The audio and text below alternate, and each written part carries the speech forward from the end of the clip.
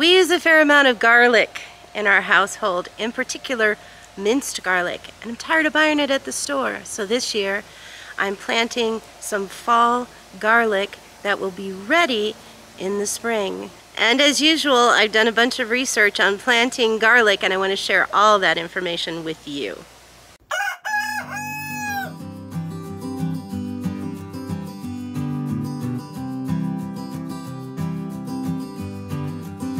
Thank God for coffee.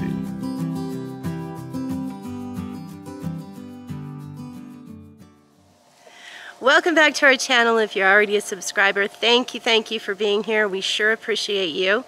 And if you're not a subscriber yet and you get some stuff out of this video, maybe you want to consider subscribing and liking our video, maybe leaving us a comment. It does help us with YouTube. But let's talk about garlic today. We're going to briefly go over some considerations you need to keep in mind when you're choosing and ordering garlic. Then we're going to talk about why do you have to plant garlic in the fall, and then we're going to get some of this in the ground. First off, this is garlic that I ordered online, and then when I harvest the garlic in the spring, I'll save my healthiest heads of garlic for next fall's planting. What do you need to think about when you're ordering garlic? First of all, you need to think about where your zone is. Here in the United States, if you are in zone 6 or colder, you need to select what's called a hard neck variety of garlic. And that just refers to the actual neck of the plant. Is it hard or is it soft? Soft neck varieties are better for milder climates. We here in Iowa are in zone 5A, so I have selected a hard neck variety called Chestnut Red, and you can see that it produces some nice heads of garlic. You want to order your garlic in the summer. Order it early and they will ship it to you whenever it's ready for you to plant it. Here in Zone 5A, we want to plant in October, and I'll talk about that in a minute. But make sure that you order it early while there's still a good supply, because a lot of places do run out of garlic and you can't get it then when you need it in the fall. You want to make sure that you do not split this apart into cloves until you're ready to plant it. You also want to make sure you don't do something like keep it in the refrigerator. Keep it in a cool, dark, aerated location until you're ready to plant it. But the sooner you can plant it, the better. But leave it as a whole head until you're ready to plant it. So why do we plant garlic in the fall? Garlic needs what's called vernalization in order to produce a nice, healthy head of garlic. Vernalization is a process where something goes over the winter and the cold stresses the garlic, and that is what it needs in order to produce a good head in the spring. So that's why we plant it in the fall. Now our goal here is to get our garlic cloves to produce roots now, but not sprouts. We want them to produce roots and get established, and then in the spring it will sprout and grow the garlic. Let's go plant some garlic. Garlic is a heavy feeder, so you want to make sure that you add some good fertile compost to your soil when you're planting your garlic to give it that good boost.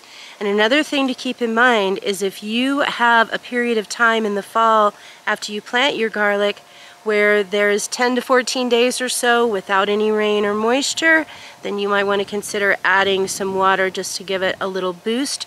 Right now here in Iowa, where we're at, we haven't had rain for quite a while. So I'm going to go ahead and add a little bit of water when I plant my garlic. This is going to be the bed where I plant my garlic this year. So now you see what I've done is there was a lot of mulch on this bed already from growing tomatoes here over the summer. So I've just pulled that back and exposed the dirt, but I will put that mulch back on it when we are done. You can see that I have dug a trench here. This trench is about 4 inches or so deep. So now before I plant the garlic, I'm going to go ahead and I've grabbed a bucket of some good compost. And I'm just going to go ahead and put some compost down in the bottom here.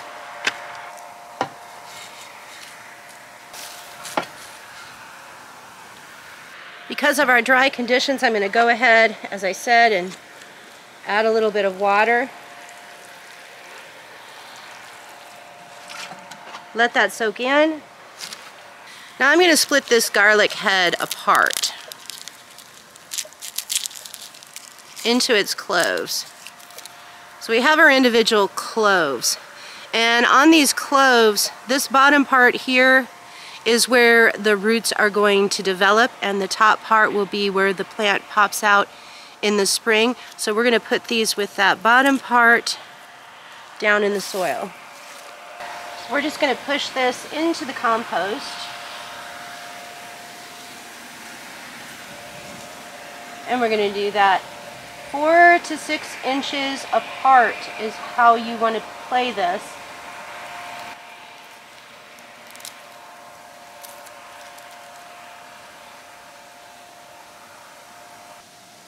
If you're planting garlic in a raised bed situation like I am, you want to make sure that you have about 6 inches of space around your garlic on all sides, and that'll give it plenty of room to develop that nice big garlic head.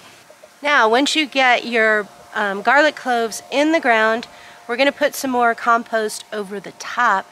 Then we're going to put the regular soil back on. Then we're going to put a layer of mulch to help keep that moisture in this fall while our garlic is developing roots.